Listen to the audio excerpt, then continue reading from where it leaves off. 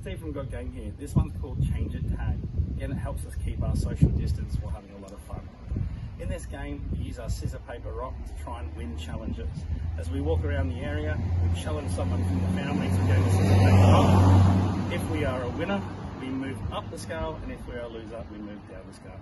To show you what the scale is, the first level is moving like an egg, the second level is moving like a chicken, the third level was moving like a dinosaur, the fourth was moving like an elephant, and the fifth was Pinocchio saying, "I'm a real boy" or a real girl. It's a lot of fun for the whole family. Have a go, try and take each other down with your challenges, win your scissor, paper, rock games. Here we can see gameplay. The game begins by starting off as an egg. We challenge each other to a game of scissors, paper, rock.